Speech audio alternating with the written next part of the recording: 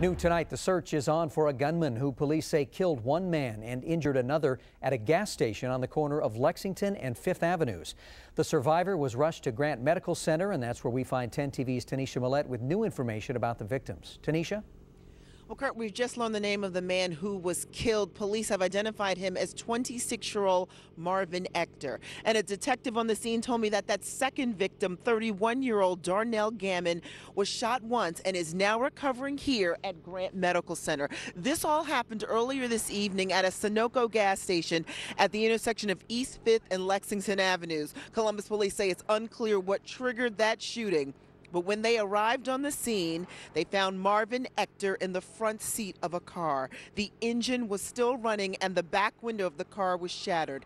Investigators say they're looking for a green truck that was seen fleeing the area shortly after the shooting. The victim's family members showed up at the scene clearly distraught.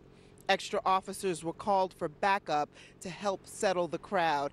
Now, investigators say that there were no witnesses to that shooting, but they do say that there was some surveillance video from the gas station that they hope to review. Reporting live outside of Grant Medical Center, Tanisha Millette, 10 TV News.